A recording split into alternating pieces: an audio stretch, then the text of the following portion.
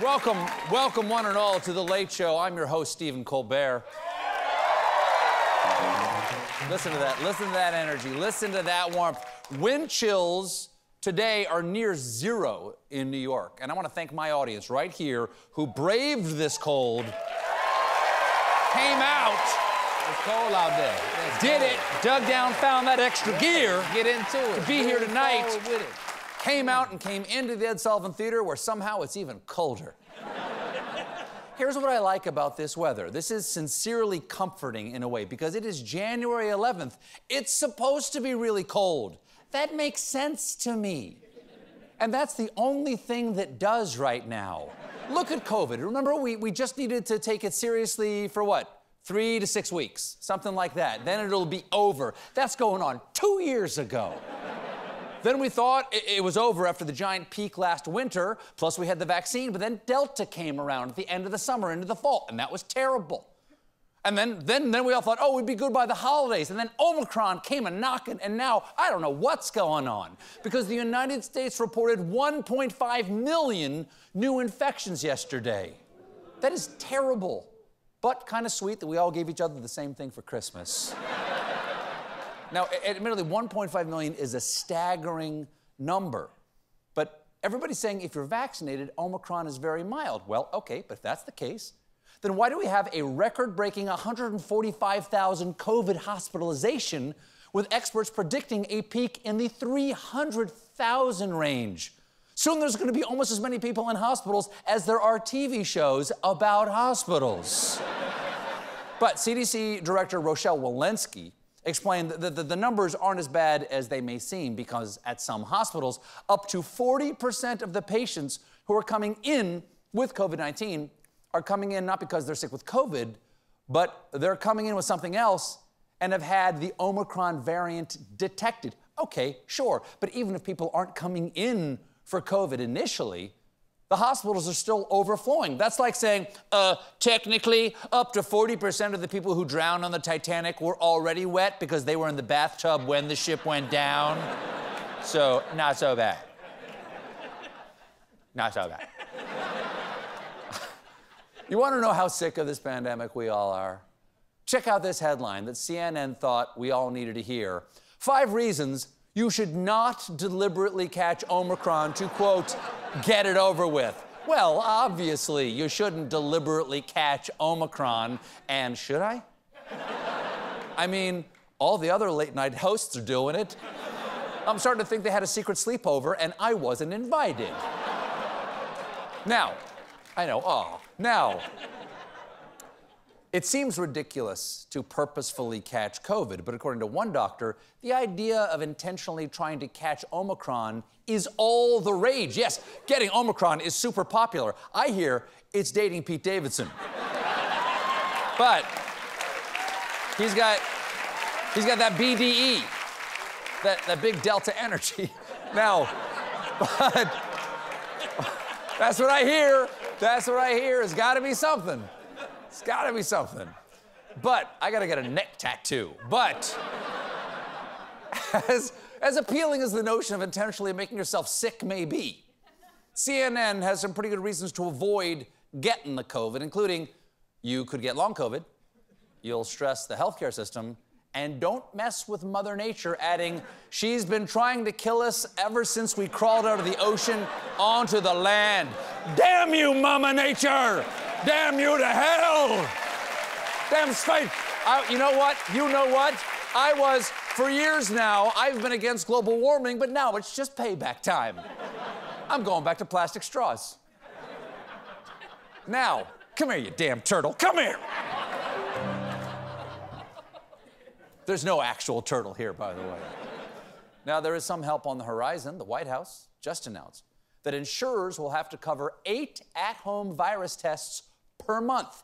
8 per month. So, 1 for every new variant. You got to go out and buy the test yourself, which may not be easy, because with skyrocketing demand, rapid antigen tests are hard to find. And even when you do find them, you must first battle the self-checkout machine at CVS. No, you're an unexpected item in the banking area. You are. What?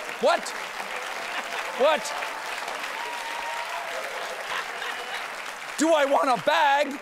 Of course I want a bag. What am I supposed to do? Carry this tube of Crest to my car clutched in my butt cheeks? Of course.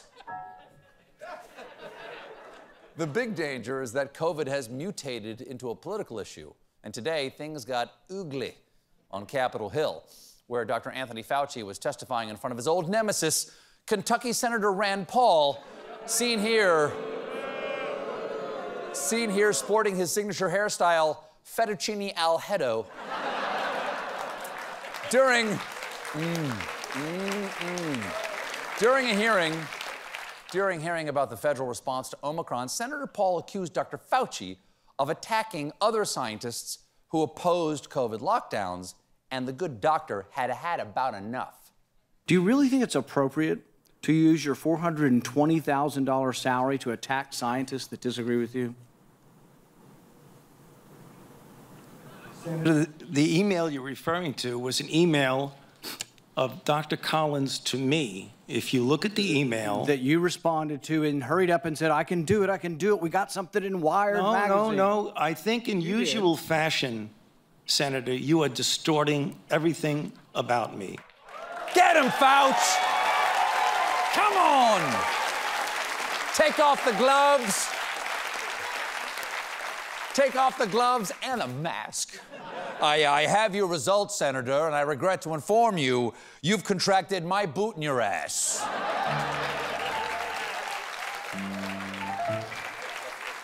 Dr. Fauci was just scrubbing in. He went on to tell the committee the dangerous consequences of a sitting senator spreading lies about him.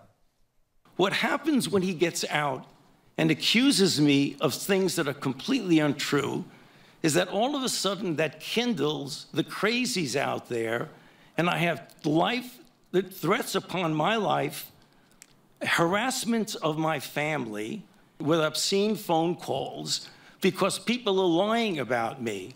That's just terrible. Dr. Fauci should not be getting obscene phone calls from violent crazies. He should be getting them from lonely singles who saw his In Style magazine cover. Hello, doctor. Do those novelty socks go all the way up? But Dr. Fauci used the scientific method to figure out just what Paul was up to. So I ask myself, why would Senator want to do this? So go to Rand Paul website, and you see Fire Dr. Fauci with a little box that says, contribute here. You can do $5, $10, $20, $100.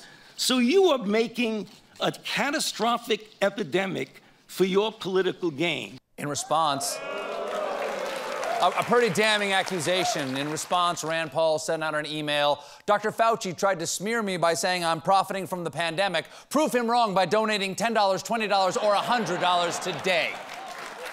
But if there's one thing out there more contagious than COVID, it's stupid. Because Rand Paul was joined in his dumb attacks on Fauci by Kansas senator and man who bought his veneers by the foot, Roger Marshall. Senator Marshall asked Fauci about Fauci's financial disclosure, which is public, because that's how financial disclosures work. And Fauci let it be known that in no uncertain terms, it's not his fault if the senator doesn't know how to Google. Then at the end, the good doctor let his real feelings be known on a hot mic. My financial disclosures are public knowledge and have been so. You are getting amazingly wrong information. So I cannot find them. Our office cannot find them. Where would they be if they're public knowledge? Where? Senator Marshall, Dr. Fauci has answered you. It is public information, and he's happy to give it to you if you would ask. Senator Moran. What a moron.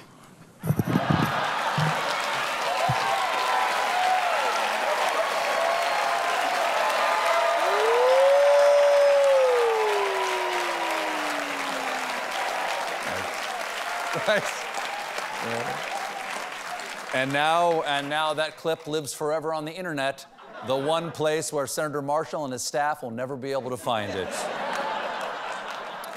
There is some uplifting news from the world of medicine, because on Friday, in a medical first, a man with a terminal heart disease got a transplant of a genetically modified pig heart.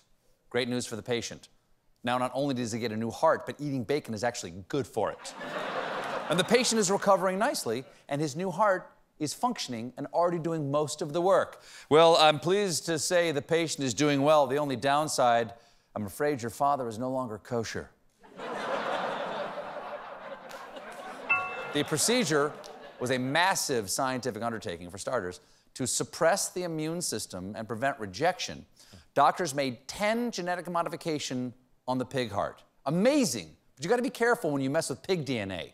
We all learned that from the movie Jurassic Pork. Big news for our friends across the pond in the UK.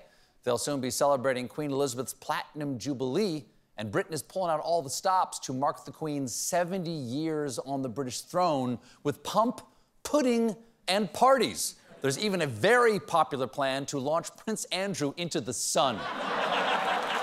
Now, he doesn't sweat. Now, this is a big deal because no British monarch has ever spent 70 years on the throne before. The closest any British royal has come is Queen Victoria, who ruled for 63 years, which explains the new royal commemorative china, "Suck it, Vicky." Well, her anniversary is next month. It's been announced that the Queen's Jubilee festivities will culminate with a 4-day-long public holiday starting on June 2nd. In fact, People magazine has already released their commemorative "The Queen Will Definitely Live Until June" issue. We got a great show for you tonight. My guest is Bradley Cooper.